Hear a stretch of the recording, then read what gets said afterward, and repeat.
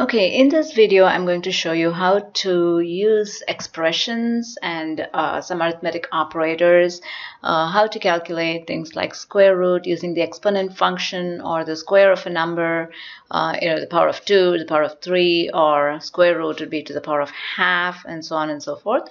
So let's calculate the area of the triangle given its 3 sides using the formula that we have here. First, we find the semi-perimeter of the triangle, which would be a plus b plus c divided by 2, where a, b, and c are the 3 sides of a triangle. And then we find the area, which would be the square root of this whole expression. So first, we get the input, the 3 sides from the user. So let's say a equals, and remember how we took our input and converted it to an integer. So let's say input, please enter side 1, or let's say please enter length of side 1. And notice how if I miss a parenthesis, it gets indented, telling me that there is something missing there. So 2 parentheses to close it.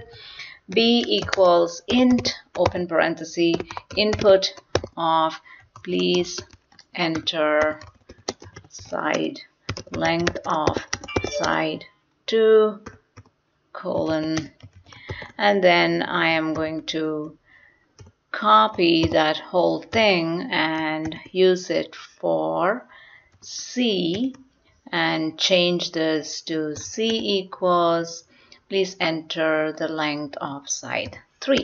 So once we have the 3 sides, now let's use our single line comment and say calculate semi-perimeter. S equals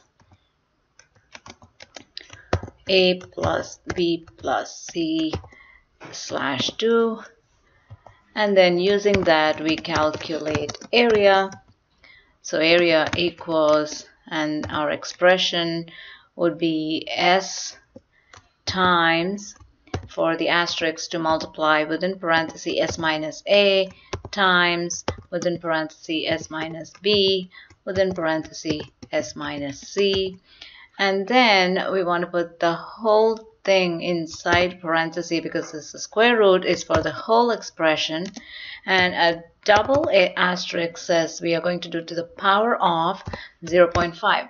So that's the exponent. 2 asterisks will say we're going to do the power of the number, and I said 0.5, so it's to the power of half. So that will calculate the area. Then we say print that to the user, area of the triangle equals, and you close quote, comma, area, which is the variable itself. So now let's save this file and let's run it. Oh, it says there's something wrong somewhere.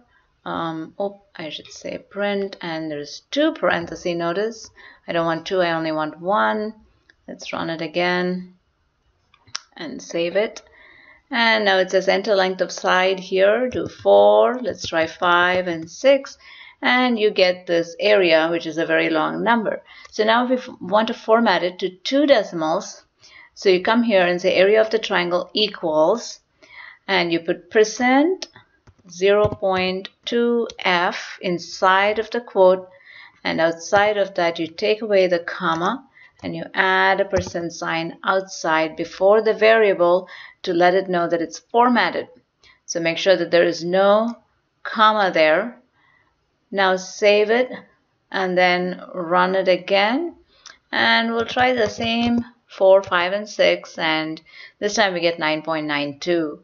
And you can add some units to that if you want to say square units for the area or whatever it is, or you can try 0.3 to see how you get 3 decimal places. So we've learned a couple of different things. You can try and apply some of these things to your assignment number 3.